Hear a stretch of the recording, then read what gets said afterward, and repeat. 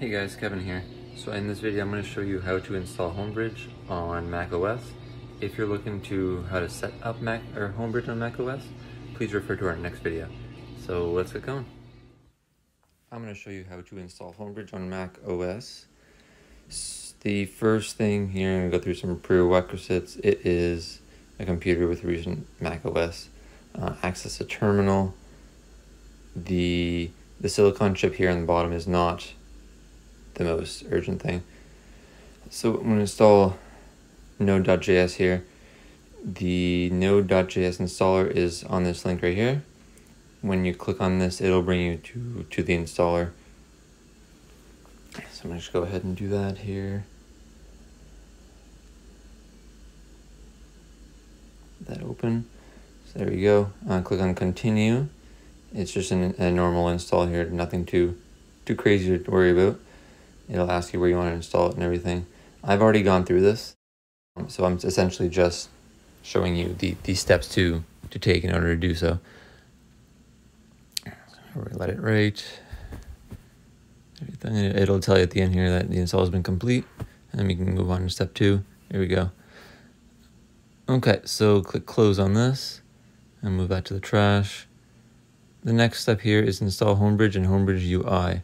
There's 2 command prompts here. What you're gonna do is you're gonna copy those, go over to your terminal. The easiest way to find that is utilities. Go down to utilities. On the very bottom here, you will find terminal. So I have that open already. I'm just gonna copy that, push enter. It's gonna ask you for your password. Now, the one thing to notice if you haven't done this before, the password does not actually type. It just stays where it is, but it is entering characters. So be sure to type in the password correctly. Just gonna let it do its thing here. As I said, it's probably gonna error out just because I've done this before. So we're just gonna let that go through. Should only take about a minute or so, depending on your system. I mean, if you have a newer system, it'd probably be faster. Mine's 2013, so there you go.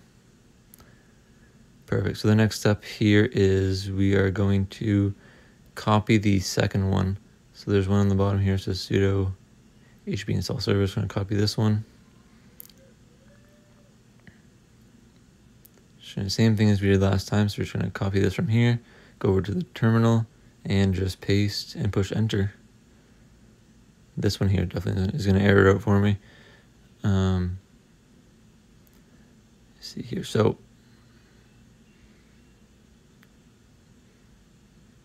yeah, so we're just going to go here. So in order to log into Homebridge and get everything set up properly, go to HTTP localhost 8581 right here. Just copy that into your web browser. And boom, you are good to go. So that is how you install Homebridge on a Windows computer. Just like so. That's what it looks like. I'm going to go through how to install this further in the next video, so stay tuned and subscribe below. Thanks for watching.